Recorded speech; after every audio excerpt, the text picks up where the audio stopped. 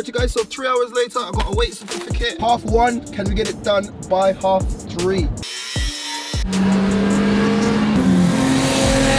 Completely stranded in the middle of nowhere, ran out of petrol.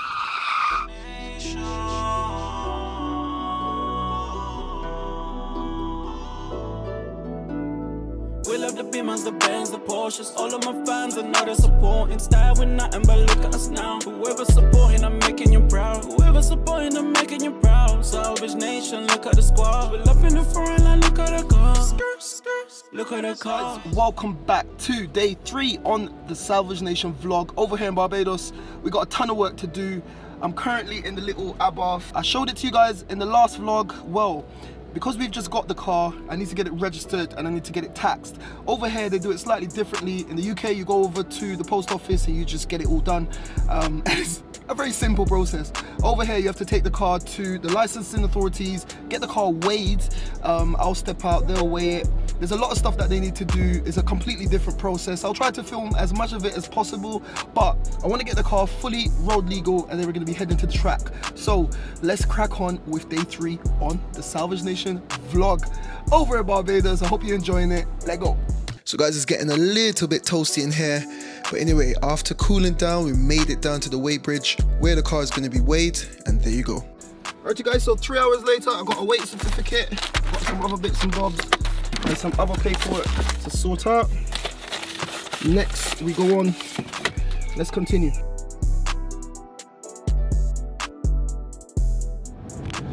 So guys, it's 1:30 in the afternoon here. I'm on a mad dash. I need to go to get the car insured. After the car is insured, I need to make it back down to licensing and authorities. There's so much, but anyway, it's a bank holiday today. Everything closes at 3 p.m. I've got a track day booked on Sunday. If I don't get it done today, I don't know what I'm gonna do. But yeah, 1:30, can we get it done by 3:30?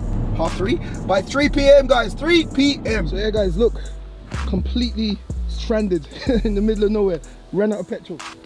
So boy, don't think I'm gonna make it to the registration, but at least we can get insurance. So let's continue. Think we can make it, D? Making it, boy. In the middle of nowhere, show them, look, bush.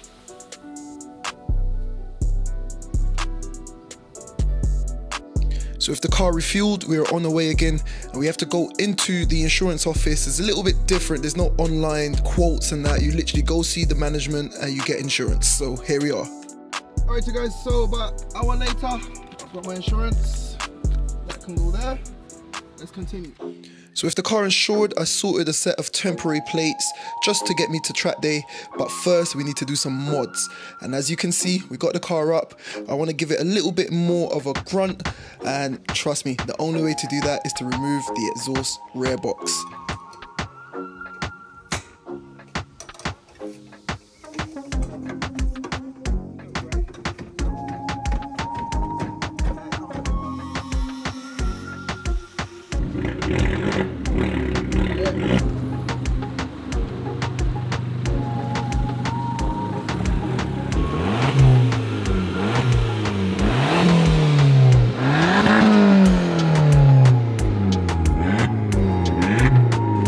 Listen to that, it sounds a lot better. Whilst the car was there, we dropped in a new panel filter to give better airflow and we were ready to do some testing.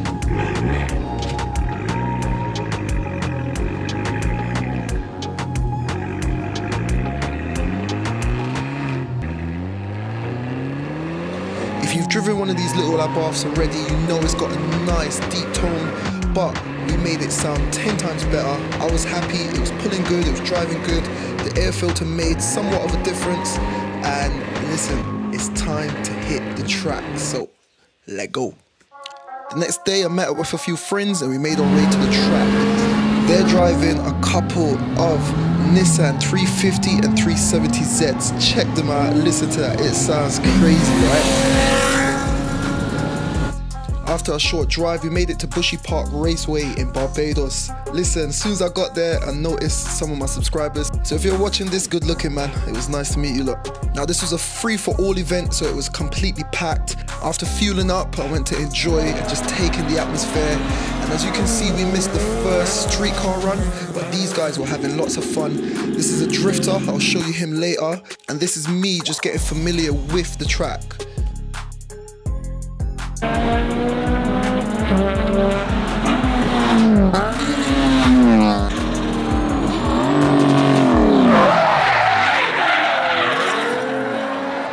Now, as you can see, the drifter boys are out, and this guy's called Big Bob. Big Bob came in and did his thing, man. Check this out.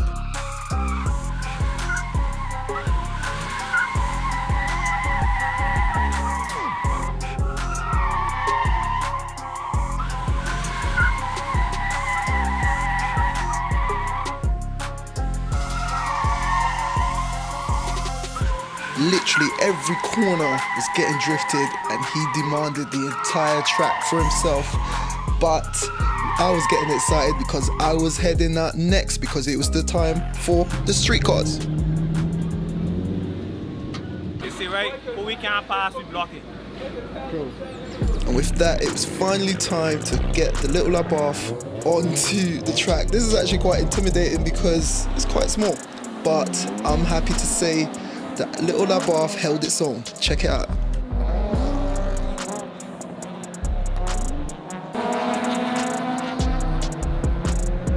Now, there were two main cars that were completely just outpacing everyone, and we couldn't compete with them.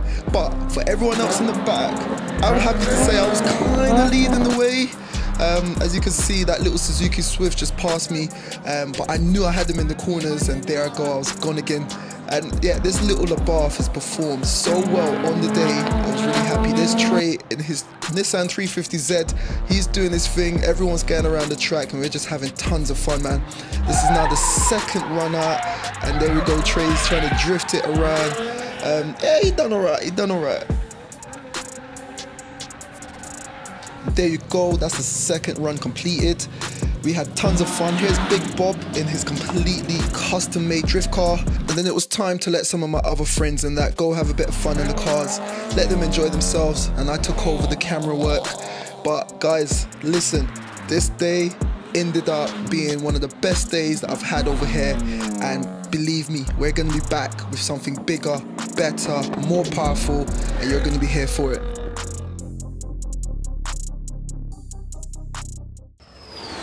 Alright you guys, so I am back in the UK. I was in for a shock. I came back in shorts and a t-shirt thinking it's springtime, it's gonna be alright, but it was freezing. So I've got my hat, I got my jacket, and I'm back. But before we wrap up, I want to show you this bad boy in a little bit more detail, because Valentino from VPEX Trims, he did an amazing job on the prototype steering wheel, and I just want to show you what this is all about, why I'm so gassed, why I'm so happy. So check it out. So guys, if you're new, this is my prototype steering wheel. I actually made this steering wheel. This was an old crusty wheel that we had lying around in the garage. I ended up ordering all the parts that I needed. I got it installed, and then I handed it over to my guy Valentino from VPEX Trims, who did an amazing job on the finish. And unlike the standard ones, this is a full color LCD display, and it just looks amazing. So guys, there you have it. I want to give another shout out to my guy Valentino. Like, he done such an amazing job on the steering wheel. I'm very happy with it, and now I can really push forward and get this car finished, because I've got big plans for this little M140, and I've got a new build coming, and I still need to update you guys on the BMW 2 Series. I need to hand that over to my family member. Actually, I'll tell you who it is. It's for my little sister. So I'm gonna meet up with my little sister, show her the completed job. I've got it right over there. It's completed. It looks amazing. That car came out sick. So stay tuned for the next episode. Let me know what you guys want to see on Salvage Nation. I feel like I've come back with a fresh slate after all the crap that was going on before. It was just really nice to go over, see my friends and family, and just literally have some chill time. Guys, it's very important. A lot of you guys don't know this, but before doing YouTube, I used to work for the NHS. I used to work in mental health. I did a lot of work around psychology and mental ill health, etc, etc. So I understand. Sometimes I always say keep it moving. However, when things get to be a lot or are too much, you do need to take a break. And that's what I just did. So like I said, just let me know what you guys want to see moving forward. I'm open to any and all suggestions. I've still got the Mark V Golf. If you want to see some more content on that, I still need to complete that car. I've got a whole bunch of little builds that I need to complete. Do you want to see a new build? Let me know what you want to see. So with that, this is where I'm going to head off.